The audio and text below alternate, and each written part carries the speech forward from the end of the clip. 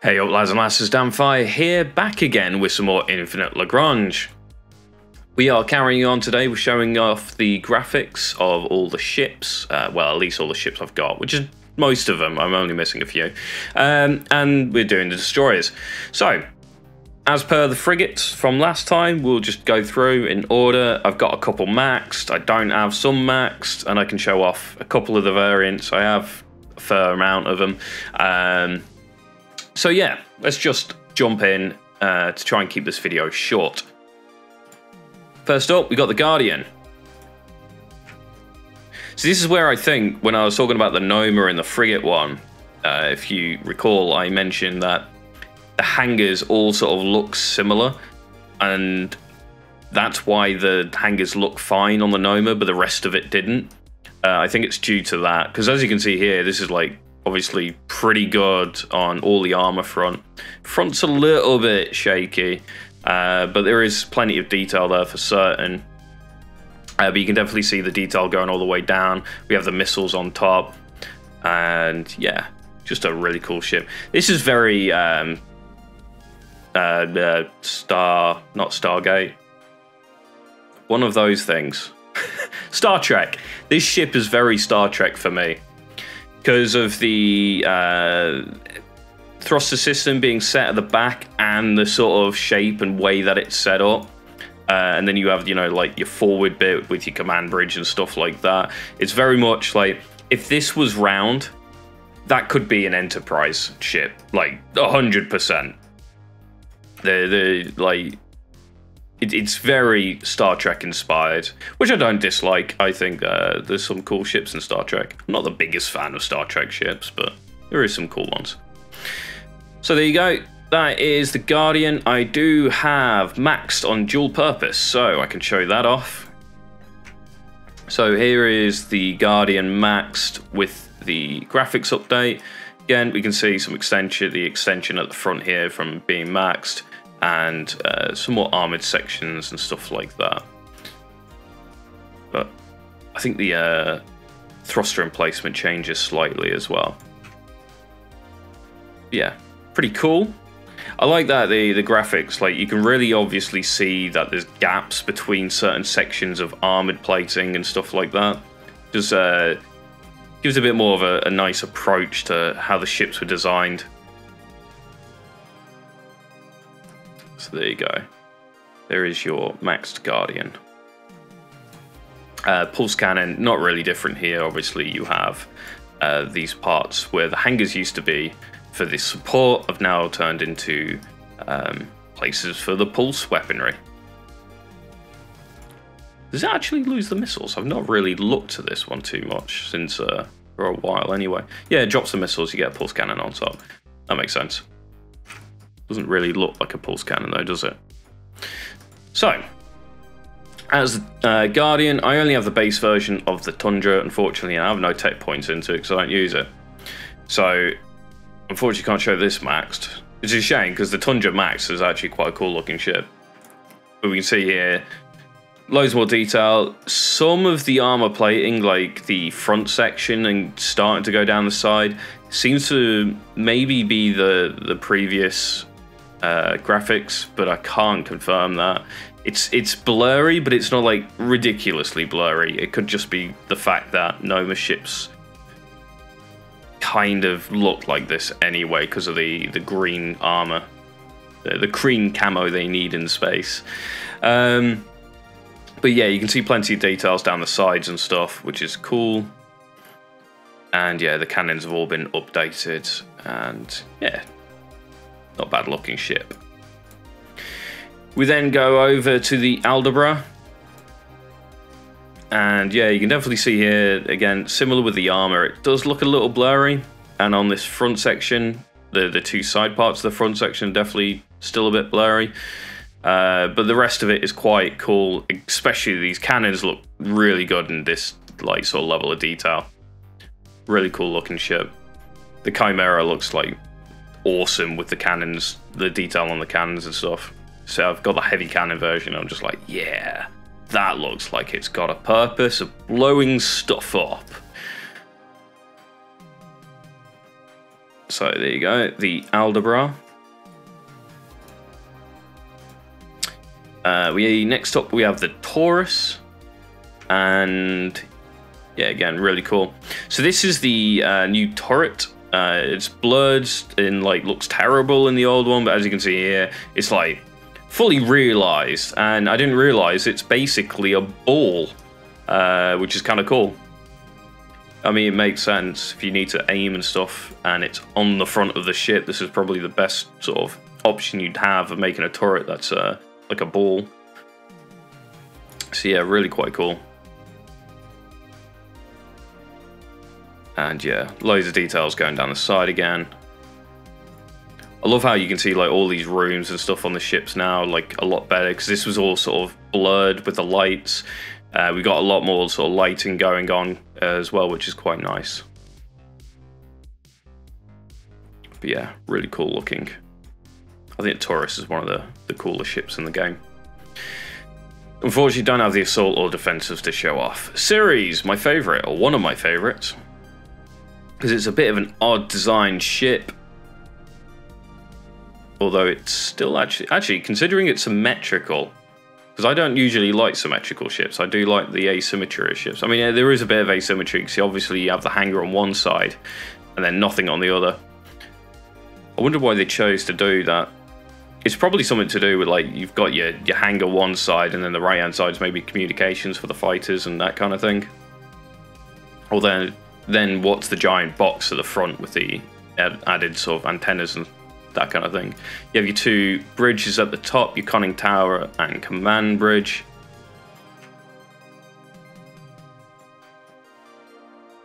Yeah, definitely looks a lot better, especially if you come down here and you're looking at this sort of rear end.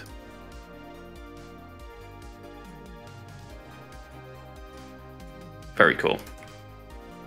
Support ship, pretty much the same thing. Hangars on the other side. Oh, it's actually got two hangars. There you go. Got a mini hangar and a big hangar.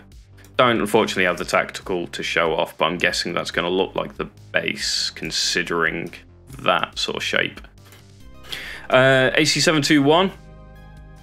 Again, useful ship pretty much throughout the game if you don't have Guardian dual purpose or Tundra. Actually, no, Tundra aircraft wouldn't come into it. If you don't have Guardian dual purpose, this is your next best option for bringing in corvettes. So you'll see this thing a lot, and they've done a pretty good job of this. I actually really like this because you couldn't really tell this was storage before, but if you look at it in this sort of fidelity, you can definitely tell these kind of look a bit like cargo pods or something like that down the side here, which is, yeah, really nice. Again, the cannons look fantastic. Definitely a cool ship. Not much changing with the missile type. As you can see, you got some of these cargo pods aren't there because this one doesn't hold as much storage as the generic. And you have the missile systems up top. And then we have the aircraft type, similar situation with the missiles type, where the cargo is sort of not as there anymore. Like there's a section of cargo missing to show you that it's not there. And underneath you have the corvette docking points, catch points. So there you go. That is the aircraft AC-721. We then have the Eris. I don't know if my heavy cannon's maxed. We'll see shortly. So this is the base Eris. Looks really good with the new cannons. It's just a very cool ship in general. Someone might be able to confirm this. Mandalore ships back in like the Star Wars universe, didn't they have a ship very similar shape to this thing? Or was it just me? I'm pretty certain it was Mandalore anyway. Obviously, you know, you can kind of say it's got a Star Destroyer look to it from Empire. But I think there was a Mandalore ship like this.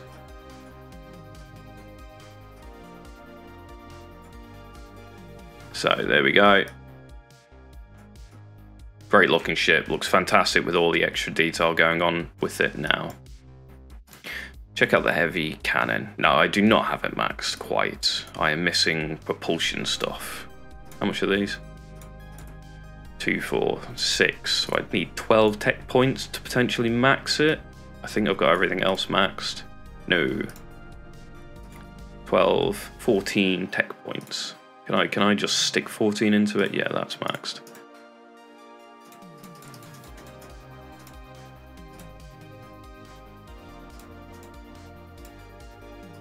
We can stick 14 into it. Let's do that quick. Let's max it. Cruising speed's 850 anyway, so let's grab some. It doesn't actually matter. My fleet doesn't generally fly faster than 850 anyway. So there we go. That is it maxed. Let's just refresh there. There we go. Maxed out Eris. Very cool. The cannon on this thing is absolutely ridiculous. It's like what? 10% of the ship size? Gotta love the design philosophy of that though, haven't you? What can we do to make this ship better? Put a bigger gun on it. Definitely very cool. So, that's the heavy cannon. Obviously the armoured, you have the extra armoured plating down the sides and stuff like that. And these black accents on the armor plates just just looks great on the white ship. This is one of the few ships where I sit there and it's like, do I want to put a skin on this? Because it just looks cool anyway. I'd like it in the white. Next up, we have the Quawawa. And yeah, got the giant cannon at the front. Other interesting ship design. Again, this quite reminds me Star Warsy. Mostly because these bits here, these sort of like the round bits that come up from the midsection, just kind of remind me of like R2-D2 poking out of the X-Wings and B-Wings and stuff like that. But otherwise, yeah, definitely a really cool looking ship.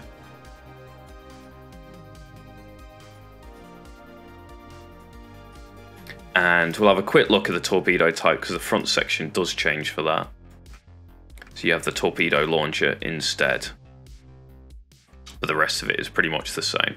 So there we go. That is the Quawa torpedo ship. And last but not least, the Winged Hussar.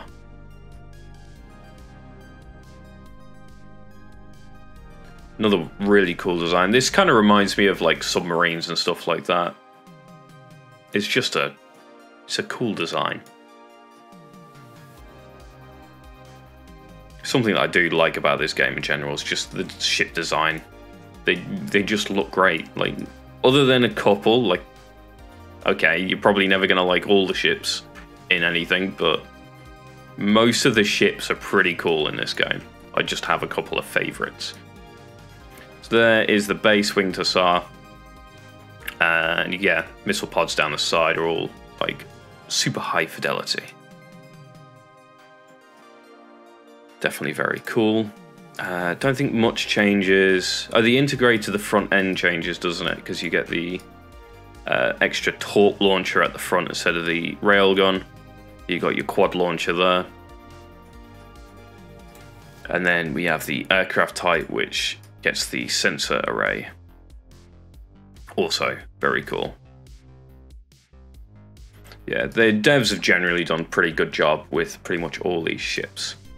Anyway, I don't think I'm missing any destroyers. That is all of them at the current moment in the game. Obviously missing a couple of variants, but they do more or less look the same, and obviously I don't have them all maxed.